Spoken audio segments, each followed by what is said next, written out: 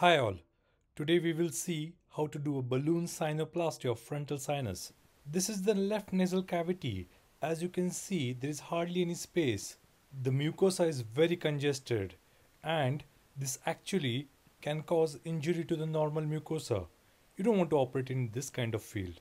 So here I am packing the nose with some nasal decongestant.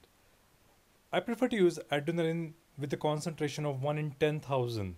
This is the topical application. I use either ribbon gauze or you can use cottonoids, and that actually helps to decrease the venous load.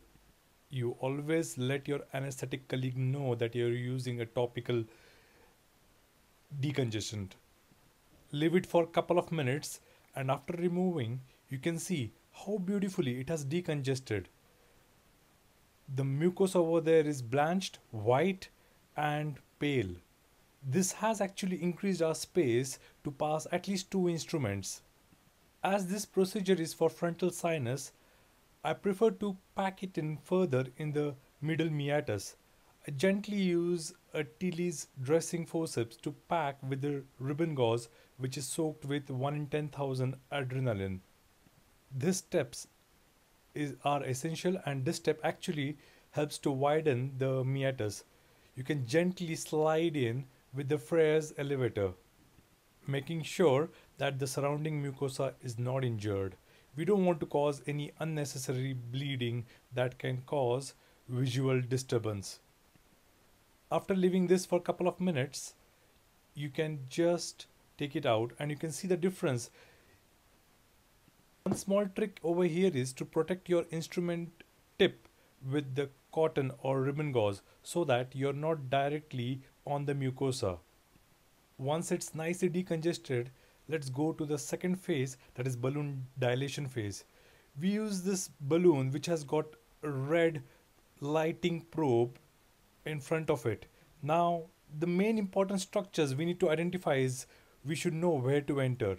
We have to enter the frontal recess. It guides us to the frontal ostium. In the small window you can see the frontal recess.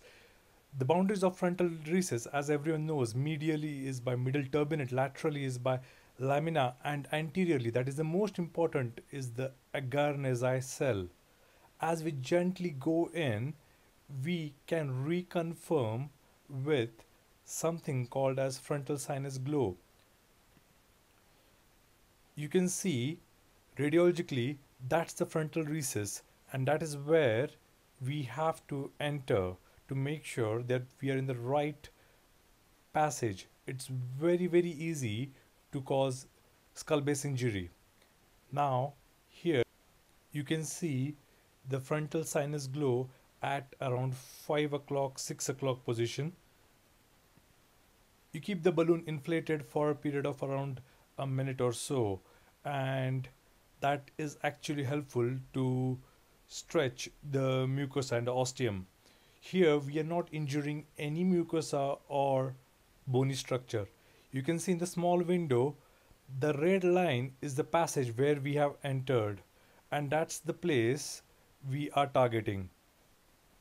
Once the procedure is done, we can check using 30-degree endoscope how it looks. We can also use 0-degree, but in this case I have used 30-degree, and you can see how beautifully the ostium has opened up, and you can see the posterior wall of the sinus.